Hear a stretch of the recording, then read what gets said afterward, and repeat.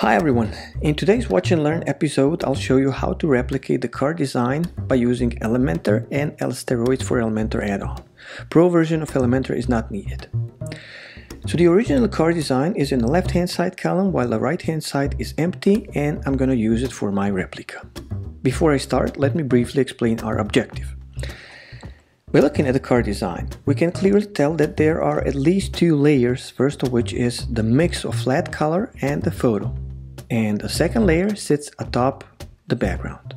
Moreover, the top layer is supposed to house a few widgets and shut in or enclose everything by using the border or a frame. The only tricky part, especially when dealing with responsiveness, relates to the fact that the image in the background must be connected to the button. As you can see, one half of the button is kind of immersed into the photo, and that very position should remain persistent at any viewport size. Other than that, everything is pretty much straightforward. As usually, you can download a training file whose link can be found in the description of this video. So let's start with the background. My empty column is supposed to be that first layer, and I'll add the background color to it. Hence the fact that the background overlay is much more powerful than just the background, I'll rather use background overlay for that purpose. In Elementor, you have to define the background type first in order to make the background overlay panel show up. This is a must when dealing with the background overlay for columns, while everything seems to be alright when it comes to the section. It doesn't matter whether the background color does match the original design color, I'll just pick one from my list. I guess the lightest one shall be fine. Now, if you thought that I'll add the background photo to the column as well, you were wrong. I already said that the photo and button must be connected, but if I add the photo to the background column and the button elsewhere, connection between these two will be lost. It's going to make much more sense once all the elements are on a stage, so please be patient for a while. The next step is to add the top layer. So I'll simply drag and drop the intersection widget that helps me to group and position all the content.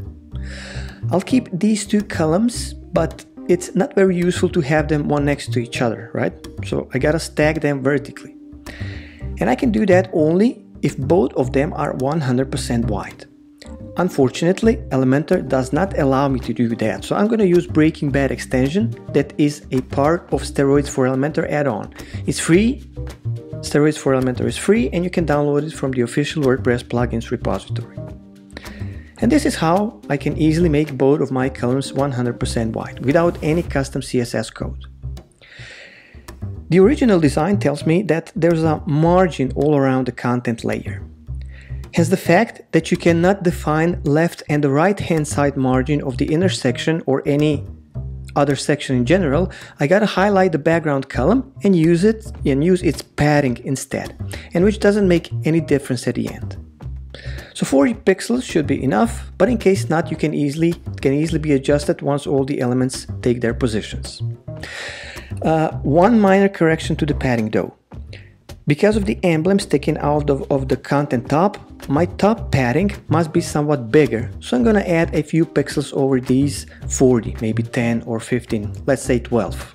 We'll see later, we can fix it up. Let's now add the emblem. That is nothing but the icon widget. And I'm gonna add the heading, divider widget, one text editor widget, and the button widget.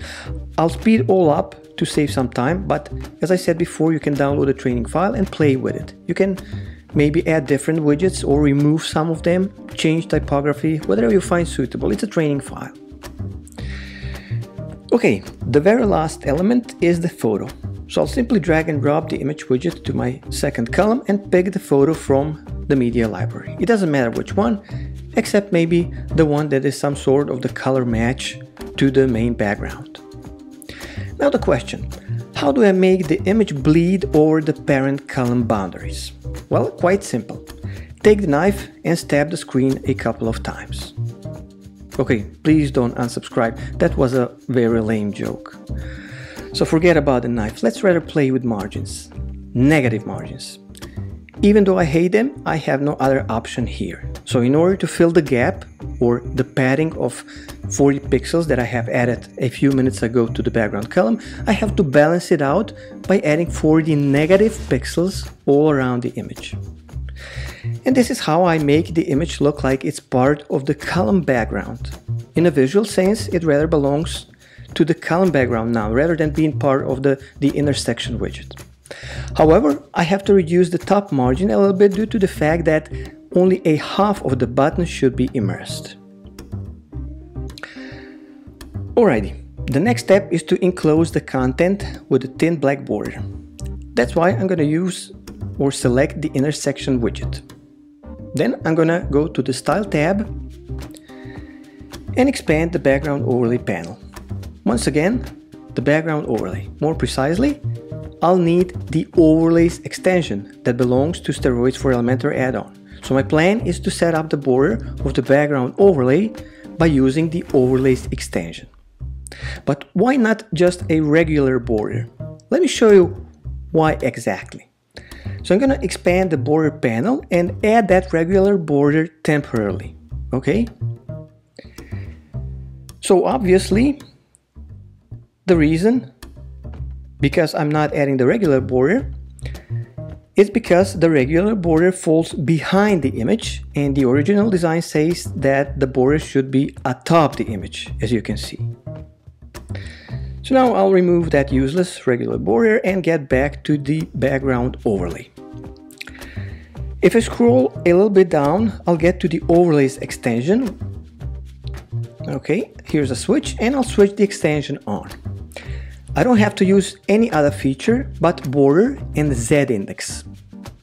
So I'll set up the thin black border 1 pixel heavy all around the intersection widget first and then change Z-index to 1.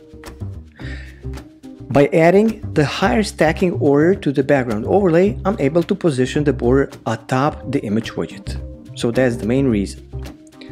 Alrighty, let me now add some space between the border and the content. So I'll highlight the content column and I'm gonna add 20 pixels to the left and right hand side only because, as you can see, the emblem is supposed to bust out the border top while the bottom doesn't require any spacing. At the end, I just have to handle the emblem itself. As you can see, it is supposed to sit atop the border. Its 1/2 must be outside and there's some space on the left and the right hand side. So let's see what it takes to make everything look right. First, I'm going to make the icon widget inline positioned. I have to do that in order to reduce the width of the widget to its actual size. Otherwise, the icon will cover the entire top border. That's why I'm using my positioning panel to position my icon widget inline. Now the icon widget alignment no longer relies on previously set align to center, but rather on a parent wrapper alignment. The parent wrapper is the column, so that's why I'll highlight the column and set the horizontal alignment to center. Next, I have to move it up outside the border, and the only way to do that is by using the negative margin once again. Elementor adds some line height to the icon widget, as you can see, which is very wrong, so my negative margin has to be approximate. Okay, now I must add some space to the left and right, and I'll use a little trick to do that. I'm not going to cut out the border because that's literally impossible. So the trick is to add the background and the padding to my icon widget. The background color must match the background color of the outermost column, of course, the color of the background, and the padding can be added normally to the left and the right hand sides. Alright, I guess that's pretty much it. Everything looks fine. However, we are dealing with the card element and cards usually never stand alone. Quite often you'll see 2, 3 or even 4 of them standing one next to each other. So I'll create a new section and I'll duplicate my original card 3 times. And the most likely I'll change a couple of things in order to make my cards differ in a visual sense. Why exactly am I doing that? Well, first of all, I gotta be sure that my cards look fine when the amount of text is not equal. I mean, there's a chance that the heading takes 2 lines of text instead of just 1. Same case with the summary text. So the point is to take everything into account before testing responsiveness. That's why I'll add more text to the card in the middle now. I'll just type in something randomly, okay? You can see what I was talking about now. The other 2 cards now have some extra background color in the footer, which doesn't look right. If you ask me how I want it to look like, I'll say that there should be a gap, or better say that the card height must fit the amount of content. And now I can finally justify the usage of the background overlay for the outermost column. So I'll highlight the column and I'll go back to the target panel because there's my overlays extension, which helps me to manage the background overlay size, position, border, etc, etc. This time, I obviously have to reduce the height of the background. The only question is how much. Let's just say that the height oscillations won't be that big, maybe like 2 lines of text plus 1 extra line of the heading text at most.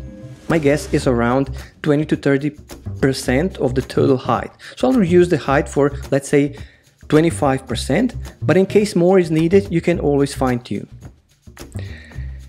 At the end, I can copy the style of my first column and apply it to other 2 columns by using Paste Style shortcut rather than going through the background overlay settings for every column instance. Now that I have everything ready, I can test my cards in responsive mode. Let's start with the tablet.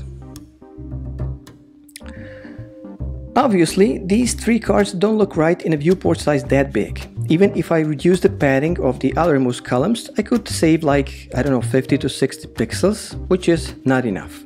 So let me quickly reduce the padding to 20 pixels so you can clearly see what exactly I'm talking about. It's going to be much easier to understand that there's no way to keep these 3 columns side by side on 768 pixels wide viewport. So are there any other options? Well, the option 1 is to collapse the columns completely and let them sit one atop another. That's basically identical to the expected layout for mobile devices, and if I do that, no further adjustments will be needed for a smaller size viewports. Some of you may find that option just fine. However, I want to show you something else too. So the option 2, number 2 would be to keep one of these cards full width and the other 2 side by side. I can use the Breaking Bad extension again to create that kind of arrangement. In that case, my first column should be 100% white, while the other 2 will be 50% each. I am aware of the fact that by making one of the columns wider implies more importance, but that's nothing but an option. The final choice is yours.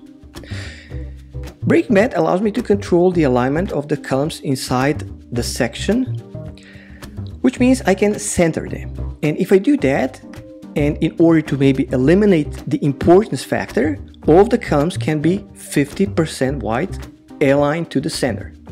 Okay?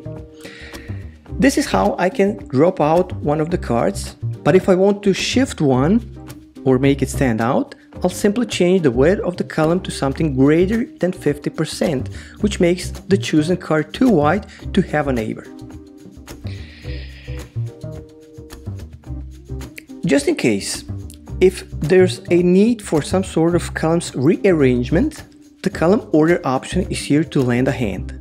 The logic is pretty much straightforward and says that the lower the number, the greater priority.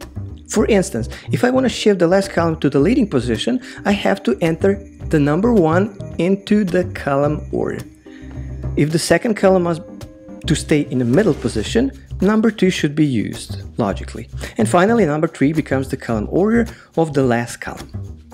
That option is responsive, which means that the different column order can be applied per device. Very useful.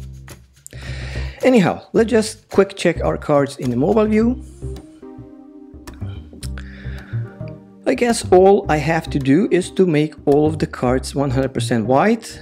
No need for any changes in typography or padding. Everything looks just fine. Yeah. So this is obviously the last step in this video tutorial. I hope you enjoyed. I hope that you ended up watching this video with a bunch of new ideas. Just to mention that I'm preparing another video on how to build the perfect website header, so don't forget to subscribe. Please visit my Gumroad shop and find something for yourself. This is how you help me keep this channel alive. Check out video description for more useful links, including the training file. Stay well, peace and love.